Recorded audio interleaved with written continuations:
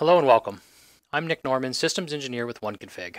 Our platform provides a comprehensive cloud-based management for Junos devices. The platform has been embraced by everyone from small and medium enterprises, retail, state and local government, as well as educational institutions. SD-WAN orchestration will be added to the platform soon, and we are going to talk about how that works today. With this addition, we are expanding OneConfig's management capabilities in a way that's easy and cost-effective. First, we define our SD-WAN service. We select an existing SRX or vSRX already managed by OneConfig as our hub device. We check and update IP details for things like local subnet and WAN IPs to terminate secure tunnels. Next, we create our branch. This device needs to be a factory-fresh, cloud-ready SRX. Cloud-ready just means that it's enabled for ZTP, zero-touch provisioning. We input the serial number from that branch SRX, as well as check site details and update them as needed. DHCP can be used or not used on the WAN or LAN interfaces. Input our applications and application groups that we wish to perform per interface routing to. This can be over the secure tunnels back to the hub device or using local internet breakout. Plug your SRX into the network and click Save to initiate deployment. During the deployment phase, OneConfig takes over and runs on autopilot. You can check the status of deployment on the SD-WAN services page. The first thing that is happening is the branch device is coming online in OneConfig using ZTP.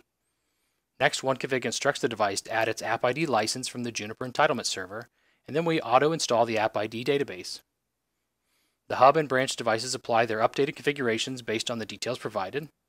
OneConfig now confirms VPNs are established and working. At this point, we have completed our new branch deployment.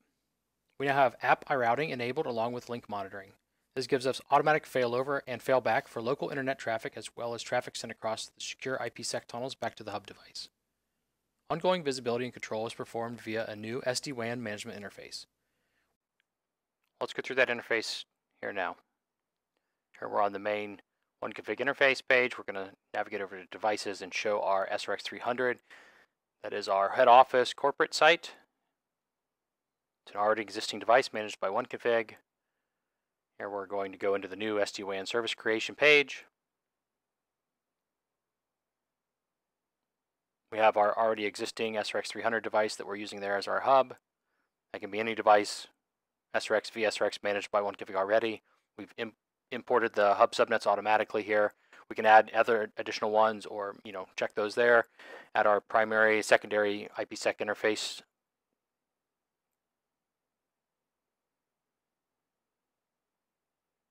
Now that we have our service created, we'd like to add a factory defaulted SRX device as a new branch.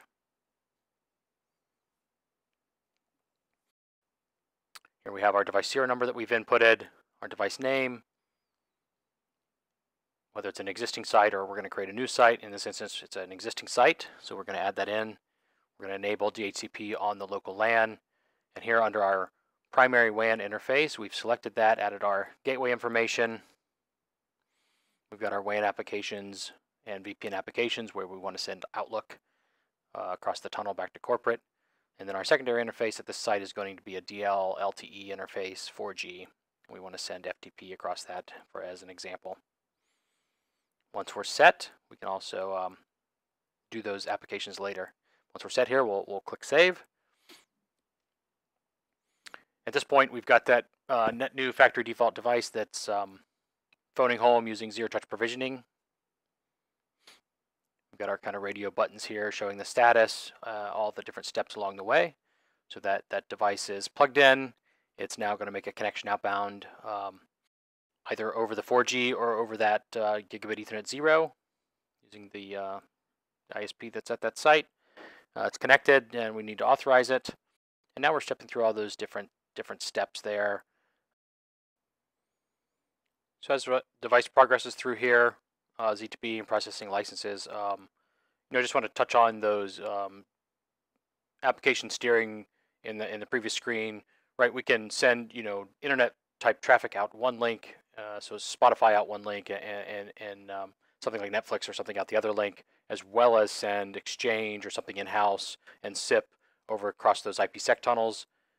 Makes that process much simpler to be able to steer those apps. And what's going on here, as we're progressing through here, we've orchestrated all those, the data that we've collected when we create the branch, as well as things that the device needs. So it needs to have those licenses, and it needs to process app signatures and download the databases. So all that's orchestrated together here and done for us automatically as part of the process. And then yeah, here we're applying the final configuration, which will take us to a working device state, and then we're going to check the VPN tunnels status here after this is done.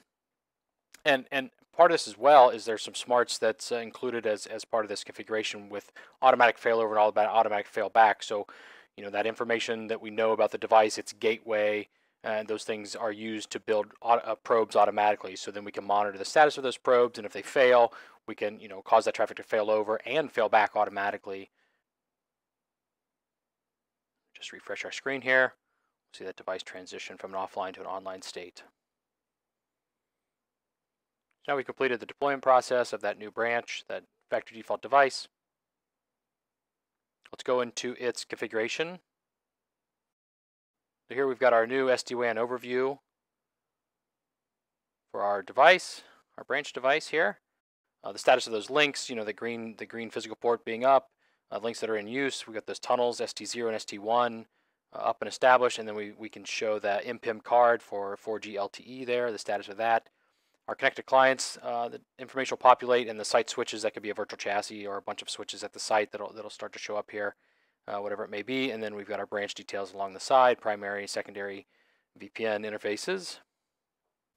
If you're interested in joining our SD-WAN beta program, please register at oneconfig.com/SD-WAN.